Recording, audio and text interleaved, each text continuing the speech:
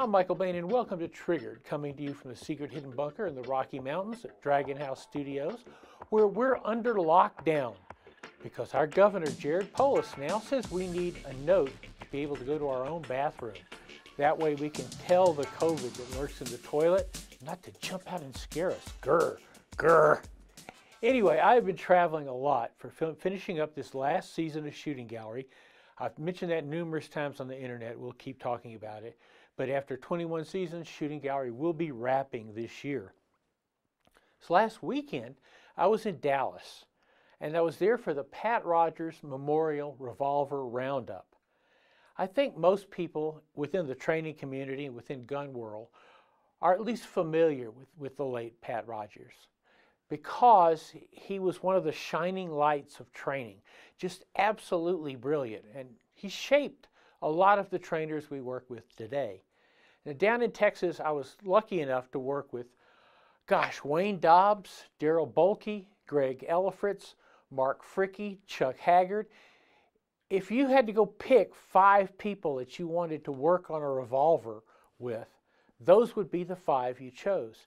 It was an incredible opportunity. Of course, you'll see it on Shooting Gallery, and I think end of February, something like that, maybe mid-February. But it's sort of a crash course in understanding revolvers, snubby revolvers especially. I shot this guy, one of Ruger's little brick bats. I also did some work with the Ruger GP 100 3-inch, little work with the new Taurus Defender, the 6-shot 38 plus P. Now, why? I think this is a question I wanted to answer up front because it's the question we more commonly get asked. Why is it necessary to maintain the skills with the revolver and to transmit those skills to the next generation of shooters? Well, partly because it's useful. If you can shoot a revolver with its long double-action trigger pull well, you can pretty much shoot anything well. And you know who told me that? Cherry Michalik. He probably has a pretty good idea of that. But once you get the revolver mastered, it's going to help your trigger pull across the board. Second thing, revolvers have some advantages that most people don't think about. For me, the first of those advantages is a revolver doesn't require you to be a part of the system. We've talked about here for years, when you're shooting any semi-auto, then the semi-auto expects you to provide a certain amount of force against it, so it has something to recoil against. That way the slide comes back, goes forward. Revolver, much like a honey badger, don't care. Revolver will fire whether you're attached to it or not, as long as somebody pulls the trigger. I could have a grip on this revolver like this, pull the trigger, and then the next time I pull the trigger, it would still go bang. Try that with any striker-fired pistol, which are really sensitive to having that pushback on recoil. So the fact that a revolver doesn't require you to be a part of the system, I think, is a major advantage. Second advantage is a semi-auto is designed around certain types of ammunition and certain velocities, pressures, all those things. We all know that. We kind of know that instinctively. Once again, like a honey badger, revolver don't care.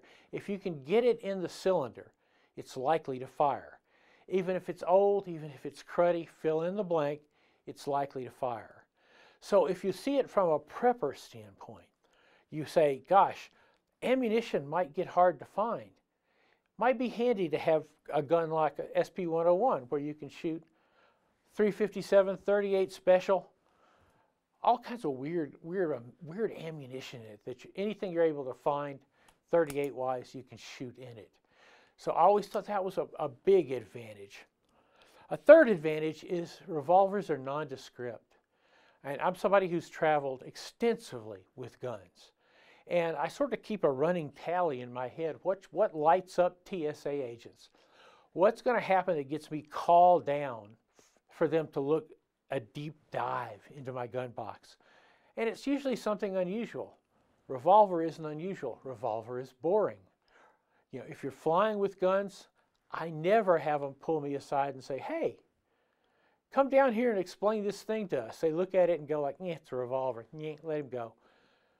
which is not a small thing if you travel a lot with guns. Key thing that we learned from this particular roundup is sort of a best practices way of getting these guns to work well. I like Chuck Haggard's training where he's calling out the cadence and you are pulling the trigger. And it's kind of a step-down drill. It's a very good one for a revolver. You start out with one round in the cylinder, shoot. Then you open it up, don't look, spin it. When buzzer goes off, shoot until you hear bang. Well, now you fired 2 out of 5 shots. You're going to take this thing, you're going to spin it, you're going to put it back here, and continue all the way until all you get is clickety-click, click, clickety-click, click. You know that's a skip drill, essentially, if you're familiar with a skip drill, and you should be if you own a revolver. It's a way to teach you not to flinch with a revolver by putting in some loaded rounds, some empties, and then spinning the cylinder, and you make sure when you squeeze the trigger, you don't snatch it. Straight pull through back. That was great. Greg Ellifritz's work on retention, which I think is really super, on retention with a revolver, because it's slightly different than retention with a semi-auto. Semi-auto, we want to be up here. We've got this pectoral reference up here. The problem with the revolver is the cylinder to barrel gap. And so if you manage to get it way back there, flame is going to come out. It's going to set your shirt on fire. Now that makes for a great distraction, especially a distraction for you as you're on fire. So one of the things Greg worked with us on was retention a little bit differently than you might see with the semi-auto. Got a gun a little bit farther out because you want to clear this grip. So there's an awful lot to it. Revolvers are one of my favorite guns of all time. I've got lots of them. I shoot them a lot. And the Revolver Roundup was just incredible. So when Triggered returns, got a couple of great things for you. We're going to talk a little bit about snubby ammunition, and then the return of Chef Mike, a rerun of the most heavily armed chef in America that you saw last year, roughly this time. Stay with us. The revolutionary TCM from Rock Island Armory. Fire it once and you'll be hooked. The first thing you'll notice is its sonic boom and enormous muzzle flash as it hurls the exclusive Armscore 22 TCM round downrange at a blistering 2,000 feet per second with penetrating impact. It shoots surprisingly easy with light recoil. The 17-round TCM series, so fun to shoot, it's like a thrill ride, only better. Welcome back to Triggered. Let's talk a little bit about snubby ammunition. On the second day of the Pat Rogers Memorial Revolver Roundup, Chuck Haggard spent a lot of time launching snubby rounds through Jello, through your standard 18-inch clear Jello block. And some interesting things emerged, not what you would expect. Not what you would expect. I'm holding this because these are the rounds that I typically carry in my own snubs. From Buffalo Bore, it is a 110 grain bullet, right? Well, here's what it looks like after 10.5 inches of gelatin.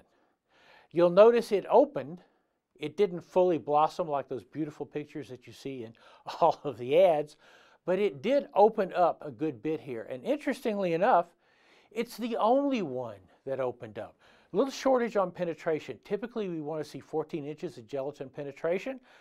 This guy, which is not plus P, it's low flash, low recoil, 110 grain Barnes bullet for snubs from Buffalo Bore, penetrated 10.5 inches opening up.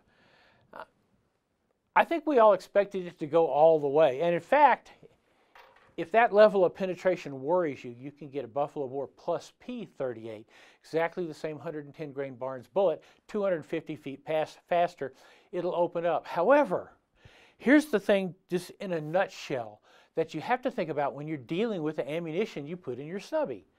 And that is, it is a balance between power and speed. Let's take accuracy as a given. But when you load your snub up with 357s, and Chuck loaded up some 357s, shot them through the gelatin, those rounds did great, really blossomed out. However, In a snubby, that second follow-up shot probably took a second or two longer. So there's your scales that you're going to balance. One of the more interesting things is 148 grain jacketed wad cutters. They penetrate great. Not only that, if you recall, those 148 grain wad cutters are designed to cut perfect round 38 special holes in a target. They perform exactly the same way if the target is large, human, and moving. They will drill holes, and they will penetrate pretty deeply. The net that we got out of shooting a lot of ammunition through gelatin is that when you spend big money on premium ammunition, the premium self-defense ammunition, it is not going to open up coming out of your snubby, coming out of a 1 3/4, 2 1/4, 2.5 inch barrel. It's just not going to open up. It's not going to have sufficient velocity to open up. So what you're doing is it becomes a wad cutter. It becomes a solid bullet. It becomes a full metal jacket bullet.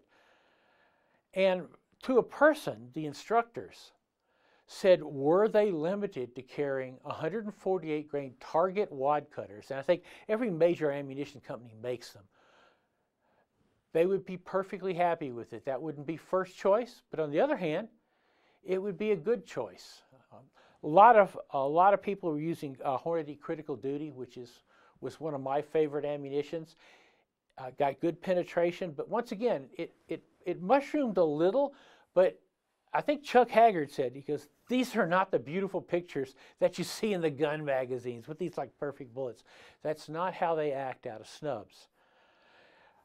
We also shot some of, I'm trying to think of how to phrase it, boutique ammunition, where it's like, wow, these are death dealer. You pull the trigger on this and somewhere a Tyrannosaurus dies. And you know what they turned out to be? Wad cutters. Just like most of the bullets shot out of the snubs. So when you're choosing ammunition for your snubby, put it in your head that you're going to be drilling a hole. Or if you think you can control that 357, go ahead. It's nasty out of a short barrel. And Greg Elfritz's own research shows more bullets is more important than great big gigantic bullets, okay? Hits count. More hits you can deliver in a shorter span of time is a good thing. When triggered returns, it's lifestyle of the armed and famished. You're gonna love it. This week's Triggered is brought to you by Franklin Armory, the home of innovation in firearms. Volquartsen, engineering the world's best rimfires. Taurus, USA, designed to protect. And Revolution Targets, 21st century steel.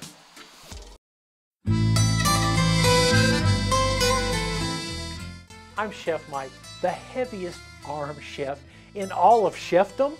And I know that whenever you think about Thanksgiving, you've got that vision in your head of Thanksgiving, the first thing you think about is tarts. No, not those kind of tarts. For heaven's sakes, you think about a tart like a pie, right? So I thought maybe some kind of Thanksgiving tart. What about a sour cherry tart, maybe with cherries that grew on our own trees up here at the secret hidden bunker? Once again, they're the only cherry trees with gun emplacements around them to keep the birds off of them. With your basic, wonderful English tart shell, kind of baked pastry shell, and filled with cream patisserie. And I probably misspell that. I flunked French in college, but I like my French teacher a lot. So, essentially, what is cream patisserie? Egg custard. Think egg custard. If you're Italian, think Sauvignon. Any of those are more or less the same product. And the way you get there is pretty straightforward in any culture. Is you're going to mix eggs, sugar, about 2.5 pounds of cornstarch. You're going to add that to hot milk. You're going to boil the milk, pour a little bit of the milk into the egg mixture that you put together. Because if you just dump the egg mixture in, you know what you get? Scrambled eggs. Ask me how I know. Cream patisserie is not an easy thing to do, and that's because it is stupefyingly boring.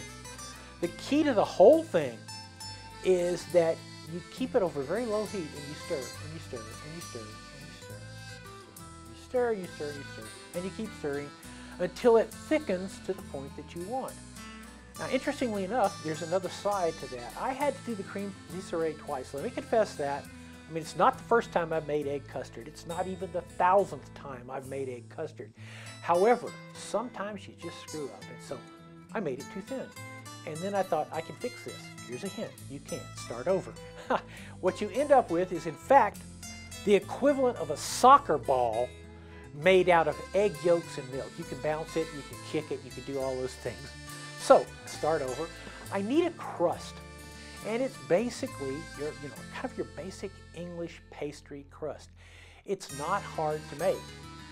We in America have made making crust into some sort of bizarre religion. I can actually tell you that. My grandmother had me study with her to make crust. Like, this is how you do it. And the reason she had me study with her is because she taught my mom, and my mom couldn't make crust worth a crap. So my grandmother thought, maybe I'll start over. Just like with the cream patisserie. If it doesn't work once, start again, crack some more eggs. She taught me how to make crust. It's not that hard. What you're doing, basically, is you're bringing flour together with butter and sugar. And then, wowie zowie, you're rolling it out. Put it on a flour thing, you're going to roll it out, you're going to get to a certain thickness, in this particular case, about that much. 3 millimeters, which I have no idea what it means. Although I have a scale that only reads in English measurement, in grams, because I use mostly Paul Hollywood cookbooks, because let's be honest, Paul Hollywood is God. Paul Hollywood, imagine this. I mean, I just want you to try to get your head around this. Rock stars, famous people, famous athletes. Paul Hollywood tours England baking in big venues. People pay money to see Paul Hollywood go on stage and bake. Think about that. Wow.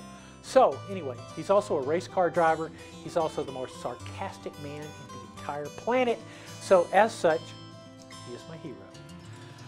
So carefully make the dough, roll it out. I had to roll it out twice. Don't be afraid to do that, because you get this ball of dough, you kind of got pack it down, sits in the refrigerator now anywhere from like 3 hours to a year and a half. You pack it back out, you're putting it on what you're going to roll it on. You roll it out and it's not quite right. You might want to toss a couple of drops of water on it. Boom, being a couple of drops of water, it's a little bit wetter. Make another ball, reflour what you're doing, and roll it till you get it just right. In an ideal world, you're going to lift it up, drop it on, stuff it in, and it's not an ideal world. So hopefully you're going to get the bottom in, and you're going to work around the edges till everything is sealed up tight. And then this is what you call a blind bake. That doesn't mean that you have to do it with your eyes closed, although what the heck, works fine. It means that you're going to fill the crust up with beans, in my case, Great Northern beans. Or if you've got baking beans, which you get at an expensive store, go onto Amazon, check out how much they cost. Go buy a $1 sack of Great Northern beans, because what the heck. Fill it up, and you're going to initially bake it with the beans in it. You're going to make it a little bit browner that way. It's going to come out, you're going to let it set, you're going to dump the beans out, you're going to get every bean out, because there's nothing that sucks more than a big bite of tart with a Great Northern bean in it. I mean, or worse yet, aluminum.